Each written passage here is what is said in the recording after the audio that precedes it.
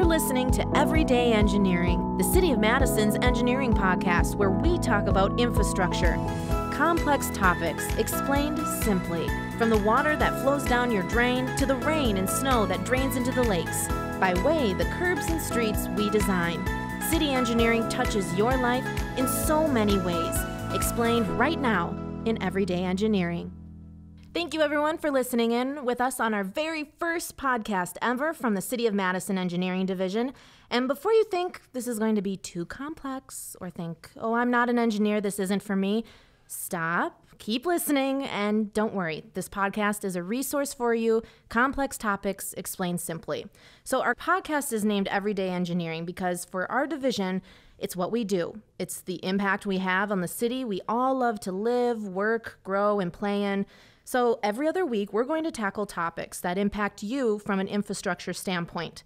I'm Hannah Mohelnitzky, Public Information Officer for the City of Madison Engineering Division, here with my podcast partners in crime, Phil Gaebler and Jojo O'Brien, both engineers for our division. Thanks for being here, both of you. Of course. Thanks for having us. Yeah, thanks. Okay, so this week we're going to talk about flooding. You both were involved in last year's historic flooding in different ways, but can you kind of explain what happened and what you saw, and even more importantly, why? Yeah, so I can kick us off here. On August 20th of last year, the City of Madison experienced 12 to 15 inches of rain in some portions of the city, specifically on the west side. So that led to some flash flooding, and then the secondary issue with that was that so much water came into the Yahara Lake system that we ended up seeing some lake level flooding. And I'll let Phil talk a little bit about why we saw that. And one of the other things that happened that day is we had the sanitary sewers overflowed into the lakes. Mm-hmm. And so our first task was to go out and try to find what the cause of this, all this water getting into the sanitary system was. Eventually we figured out it was water that got into underground parking, because all those drains in the basement of your underground parking go to the sanitary sewer. But it took us a while, and we were out walking around, and then we came back and we kind of realized the extent of the damage. And there were a lot of things that happened with that flooding. We had flash flooding, and then after that flash flooding, we had this lake level flooding where the lakes were super high, and we had to address concerns around that. So if we look at like flash flooding, what causes that is just too much water that falls from the sky onto the landscape, the streets, your yard, your roof, and it can't get away fast enough. Some places in the city, that's because we have the drains off of the road. There's just not enough of them. Other places, you have the water could get off the street fast enough, but the pipe that takes the water away is completely full. And then you come down in places like Middleton, the river was so full, or the Pheasant Branch Creek was so full that it had to go over roads, and the culverts weren't big enough and took out that whole hillside. It was a mess. Yeah.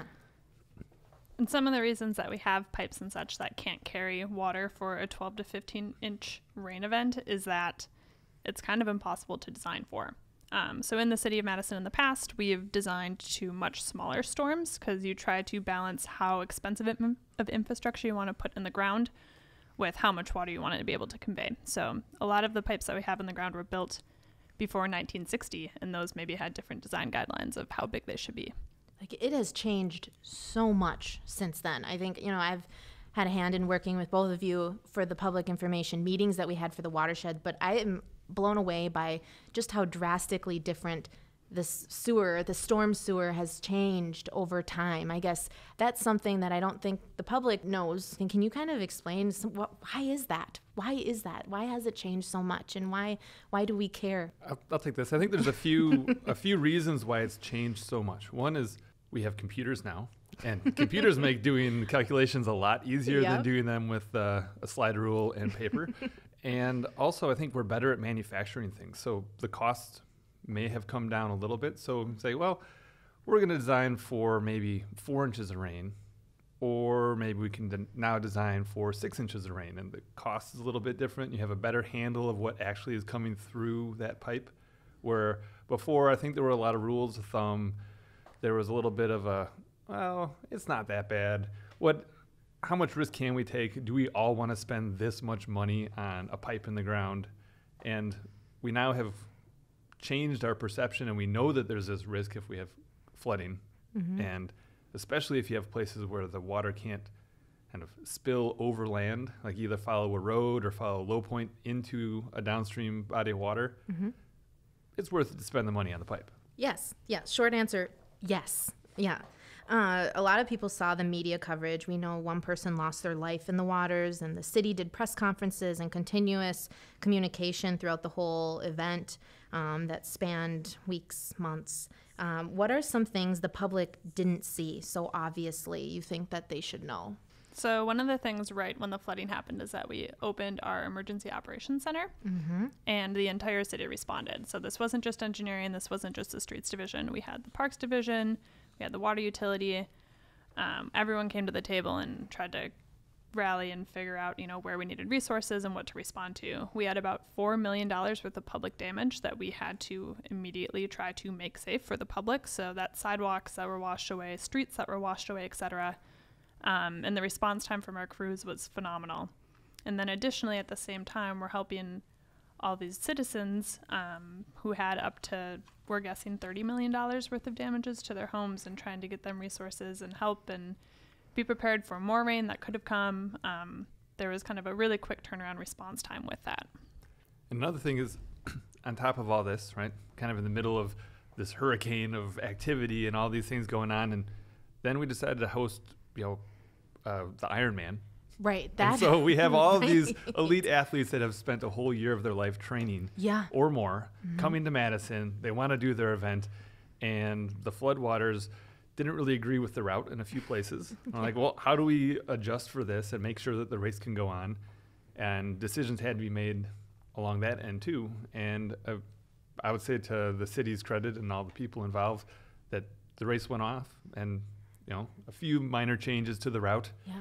But there were a lot of little side conversations. Well, do we go this way, or do we try to stop the water here? You may have seen at the Monona Terrace, they put up the big sandbags and pumped that water out to keep the path open, as opposed to shutting down John Nolan. That's just one example of decisions that were made.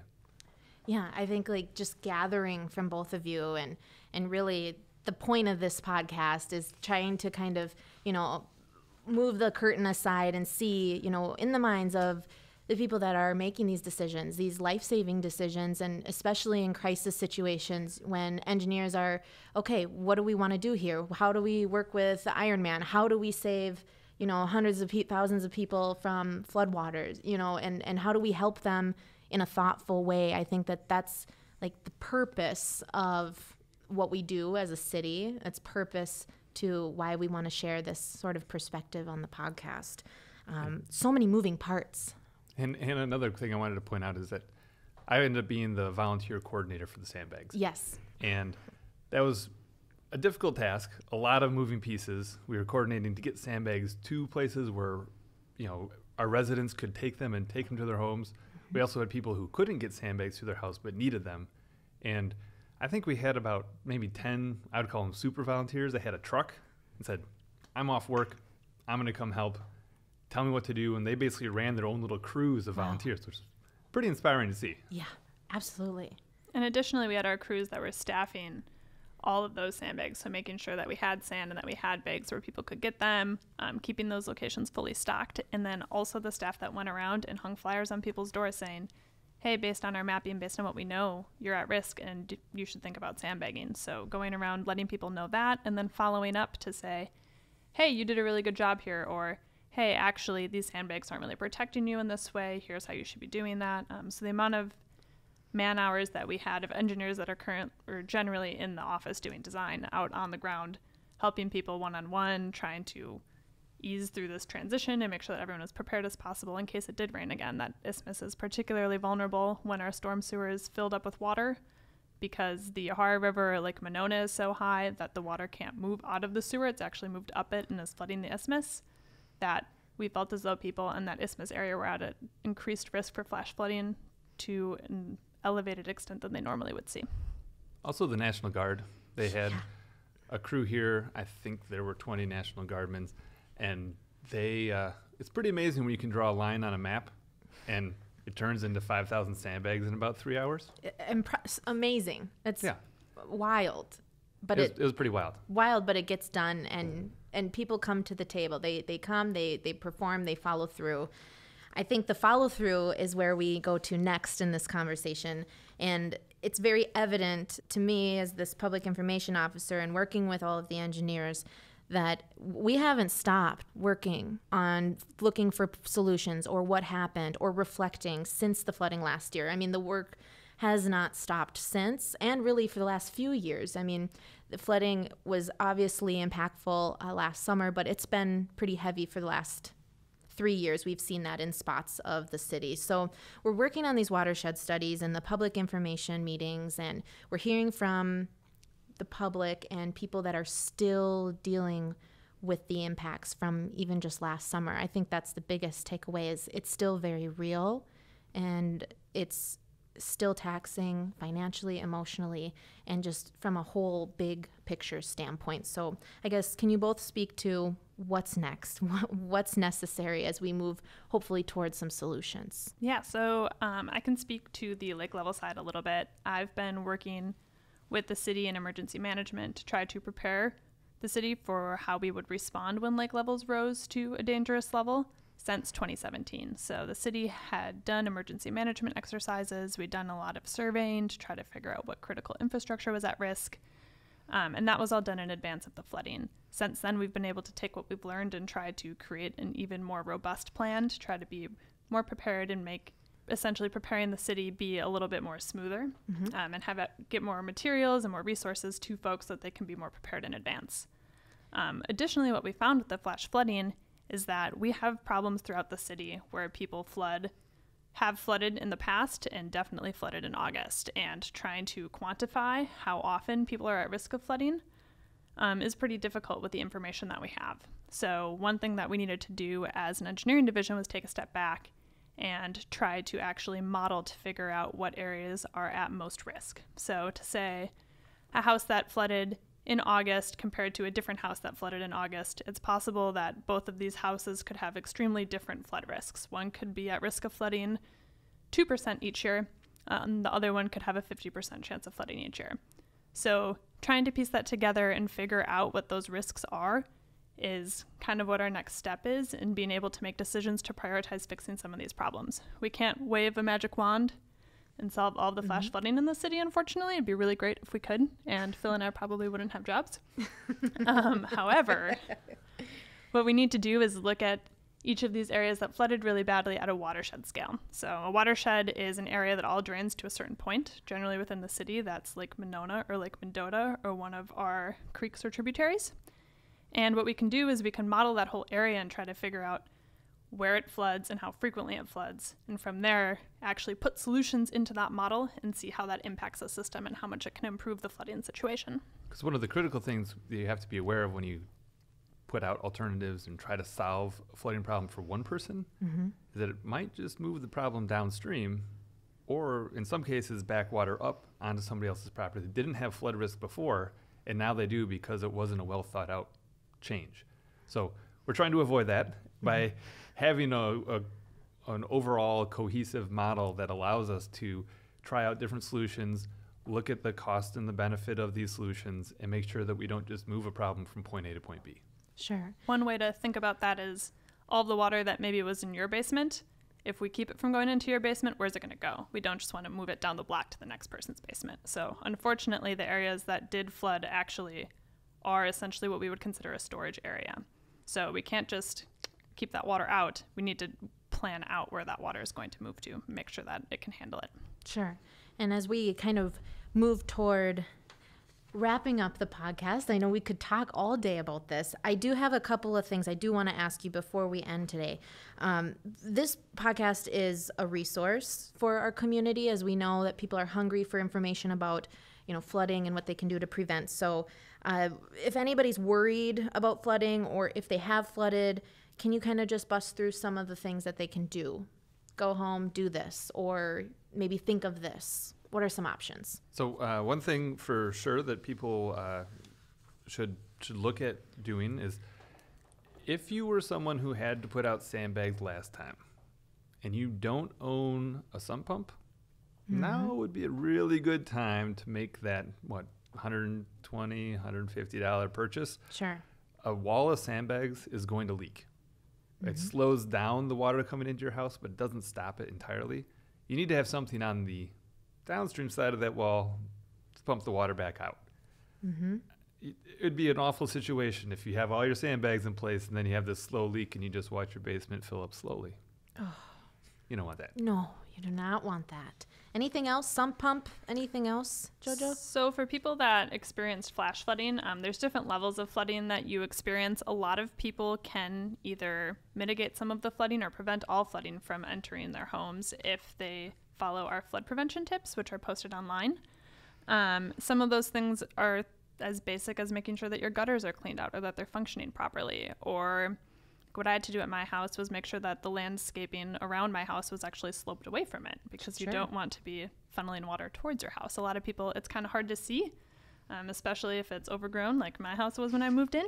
But it's an important, easy step, and there's a bunch of different small, easy things that you can do to try to mitigate flooding at your house. And then we have a series of other like secondary steps that are slightly more expensive, but there's something there for everyone that they can be doing to try to make their house more flood resilient. Sure. And one thing I want to make note of, I noticed this in my neighborhood where we're pretty close to the lake, and people had added sump pumps after August 20th, and some of the contractors put the trigger that turns the sump pump on too low. So they're essentially pumping lake water, which you're not going to exhaust that supply of water. By moving that float up just below your basement floor, they were able to make it so it only cycled on when there was a rain event. Still have a dry basement, extra level of safety. You're not pumping the lake. Good takeaways. All good takeaways. All of those tips are online. That I'll give you the link in just a few minutes here. As we wrap up, one last question for both of you. As we are nearing 1 year since the flood of last year, what can we say we've learned? One big thing that I learned was that everyone can and should have flood insurance, especially if they flooded last year or were close to flooding last year. As the city, we reached out to a couple different insurance agents that had given us incorrect information to begin with. And as we learned a little bit more following the flood, we found out that anyone can get FEMA flood insurance, even if you're outside the floodplain. And a lot of insurance providers don't know that, and that's something that can be really valuable for folks.